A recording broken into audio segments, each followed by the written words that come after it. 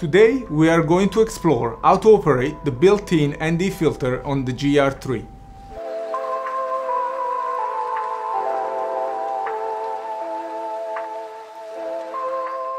A neutral density filter, or ND filter, reduces the amount of light coming through the lens. In photography, ND filters are quantified by their optical density, or equivalently, the f-stop reduction. Therefore, an ND4 filter will reduce the light coming through by 2 stops.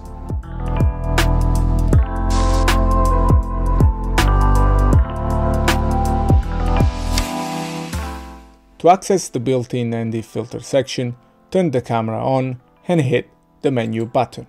Then select Still Image Settings, then Section 2 Exposure Setting, and then scroll down to ND Filter.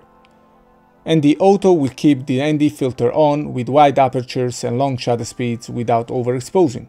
ND On will turn on the ND filter, and ND Off will keep it off at all times. You can use this function in daytime under bright light condition. So the ND filter will give you more leeway to use a wider aperture to blur the background or longer shutter speed without overexposing the shot.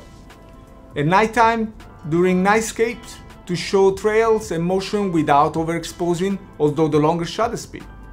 As I mentioned before, the ND4 filter reduces the light by 2 stops.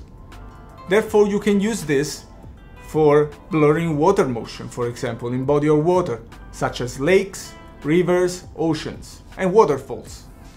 Reducing depth of field using a wider aperture. We know that this camera has 2.8 lens, so reaching that kind of aperture will help you out with blurring the background. When using a flash, again, this will allow you to use the desirable shutter speed, which is up to 200th of a second in some cases, or 1/80th of a second. And furthermore, reduce the visibility of moving subject in the shot. How many times you find yourself shooting monuments during your holidays and there were so many people in the shot? With this kind of functionality, you can reduce the amount of people in the shot. But lastly, extended time of exposure for showing motion and create new shots and enhance your creativity.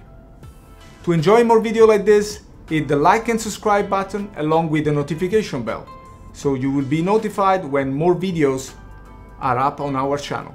Thank you for watching.